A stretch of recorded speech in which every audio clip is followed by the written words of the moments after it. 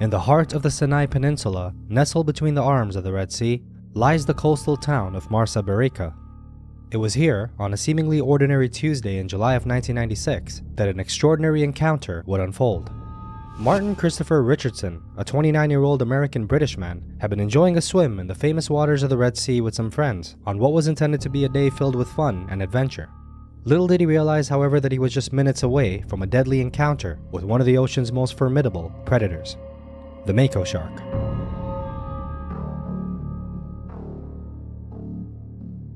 On July 23rd of that fateful year, Richardson, an avid swimmer and adventurer, found himself aboard the Jadran, a 24-meter-long dive boat that had a reputation for being as sturdy as it was reliable. The boat, a proud possession of Dani Herman of Eilat, Israel, was cutting through the glorious waters of the Red Sea, sailing north from Ras Mohammed to the picturesque Sharm el-Sheikh Bay. The day was ripe with promise, the sea calm and inviting, and the sun casting a warm glow on the deck. As the boat made its journey, the crew's eyes were drawn to a pod of 5 bottlenose dolphins, their sleek bodies gliding playfully through the water. The boat slowed, the engines humming down to a gentle purr. The crew, captivated by the allure of the highly intelligent marine mammals, would stop the boat to allow the guests a chance to swim with the dolphins. It was a rare once-in-a-lifetime sort of opportunity for them to interact with these magnificent creatures in their natural habitat, one that few have had the privilege of experiencing.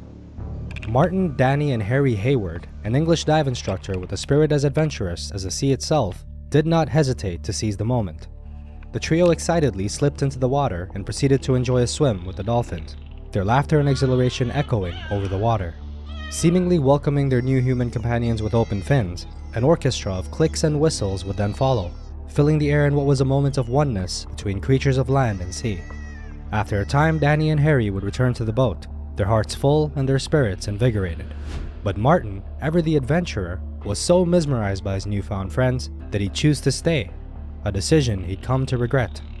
Suddenly, just as soon as they'd appeared, the dolphins would then disappear, leaving a confused Martin alone in the water.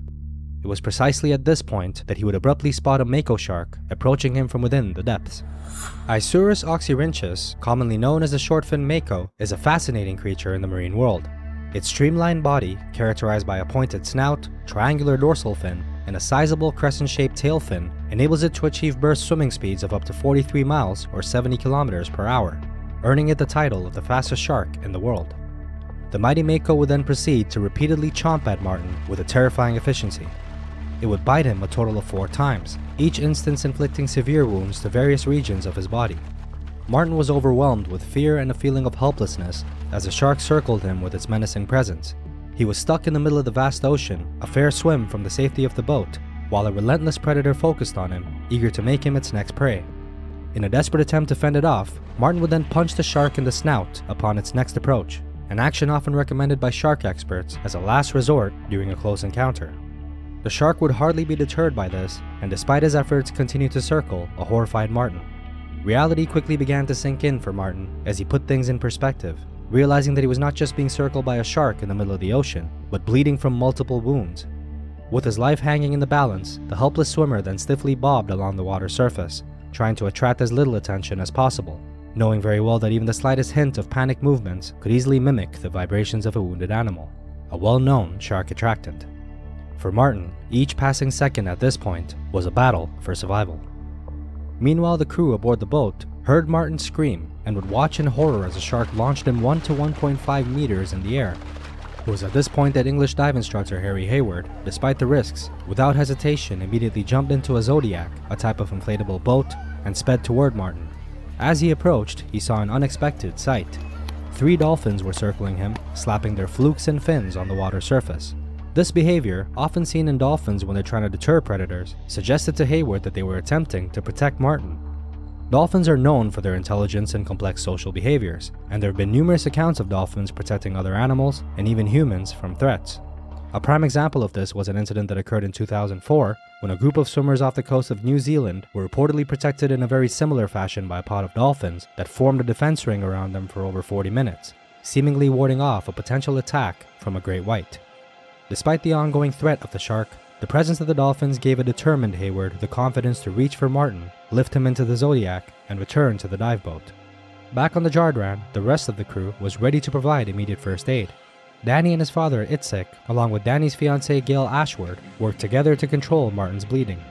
Upon reaching Sharm el-Sheikh, a local diving doctor, Dr. Magdi, was quick to respond. He initiated IV fluids and ensured that Martin was transported to an Egyptian army hospital in Al Tor for further treatment. Martin was bitten on his back, his shoulder, and his chest. The shark's teeth had punctured Martin's lung, causing a pneumothorax, and the force of the attack was such that it not only caused deep lacerations in multiple sections of his body, but also broke one of his ribs, a grim testament to a Mako's raw power. Doctors would go on to conclude that a single shark was responsible for the grievous injuries, and it was estimated to be between 4 to 5 meters in length, judging by the size of the bite marks on Martin's body.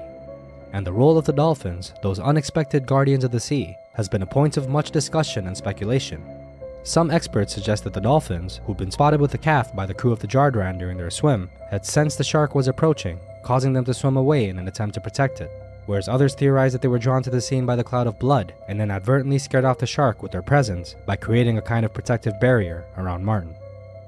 Martin Richardson went on to survive his horrific ordeal, and to this day firmly believes that the dolphins are the reason he's still alive. His story went on to spark wide discussions about marine conservation, the behavior and interactions between sharks and dolphins, and the safety of water activities in areas known for their marine biodiversity. If this episode piqued your interest, then our previous episode about a surfer who was taken away by a great white shark in front of his friends on what was supposed to be a fun day at the beach is likely to do the same. You can find it on the end screen of this video.